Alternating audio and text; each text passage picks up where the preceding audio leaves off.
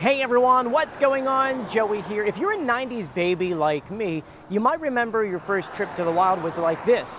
You came down the parkway, you got into Wildwood Boulevard, which is a street behind me, and while you're waiting for the George Reading Bridge to close because it was open to let the boats in and out, you would sit right across here and stare across to this monster of a gorilla right over here. This behind me used to be the home to the Islander Family Fun Park, and it's been abandoned for some time, and I want to go ahead and give you guys a quick little drone tour of the area. Before we get started, please subscribe, turn on notifications, and give this video a thumbs up. And just a heads up, we just received all of our Christmas ornaments in, with a couple other ones coming in a few weeks, but the new one for this year is Santa riding in and rowing in the Wildwood lifeguard boat. We also brought back Santa driving the tram car, and in a few weeks we'll have more bags, we'll have a seagull ornament, and one of my favorite new Christmas ornaments is going to be Santa pushing the ice cream cart. Obviously we made this one because the ice cream man, Fudgy Wudgy Man himself, Joe Duncan, aka Dunk, has retired, so this is going to be a limited edition one, so stay tuned for that. First opening in 1996, the Islander Family Fun Park was unlike any amusement park in New Jersey.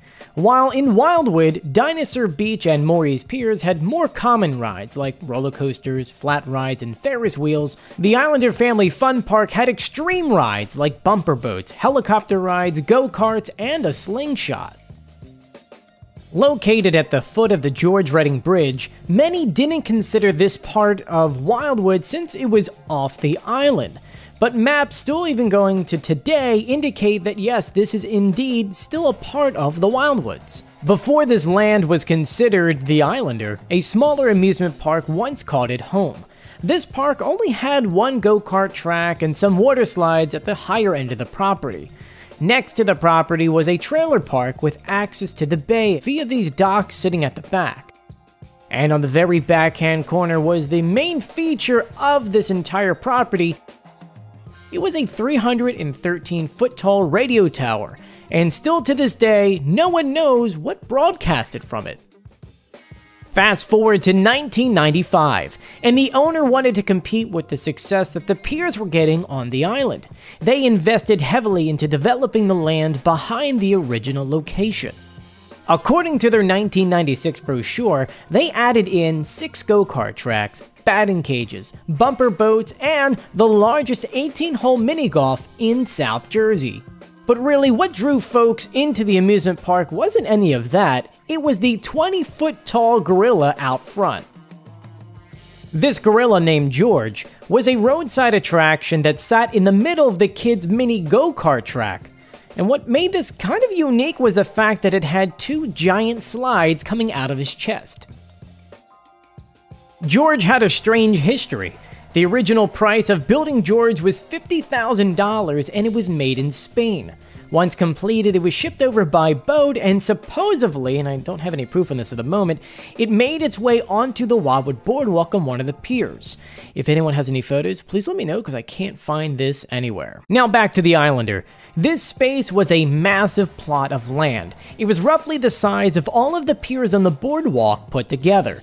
This allowed them to offer more room for their main attraction, the go-karts. Their opening year brochure highlighted their massive tracks by saying this, quote unquote, "They offer more tracks in one location than anywhere in the state of New Jersey, giving drivers of all ages the best choice possible."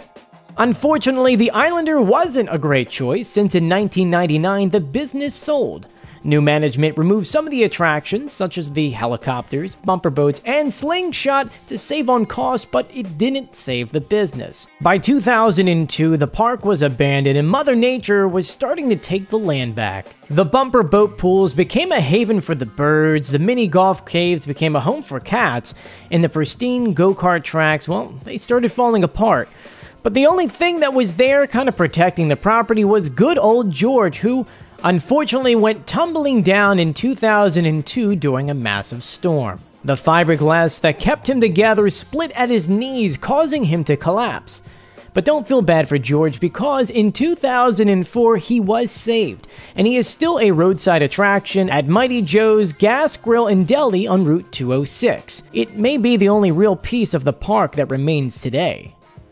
The rest of the park has been empty and abandoned since 2002.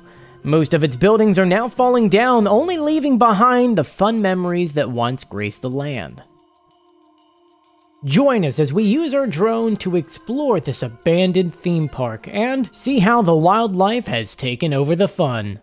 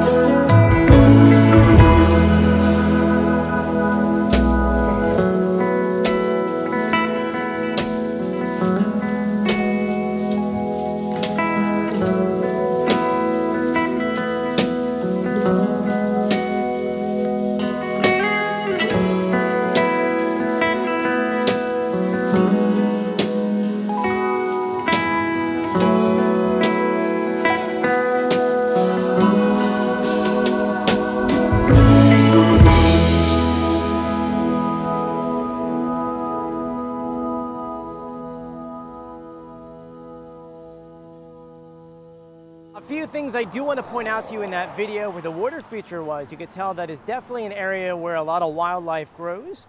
You saw a crane. I do know that there had been a lot of ducks over there in different seasons, so you can actually see duckweed floating on top. You can see what looks to be a mini golf course on top, like a little cave, something like that. But unfortunately, it looks like most of the stuff is fully abandoned. And as of right now, at the timing of this video, there are no plans to do anything with this. I know back in 08, 09, this was going to become condos with docks, and that way you can bring your boats in, which, let me tell you, would probably be the perfect thing to put in this area. But I want to thank you for joining me. If you haven't done so yet, please subscribe, turn on notifications, and give this video a thumbs up. And a special thank you out to my patrons on patreon.com. It's because of them I get to do fun videos like this. If you too want to support this channel and have your name at the end of the video, all you have to do is click the links in the description below. Anyway, I'm Joey. As always, I'll see you on the beach, which is right over there. See you later. Bye.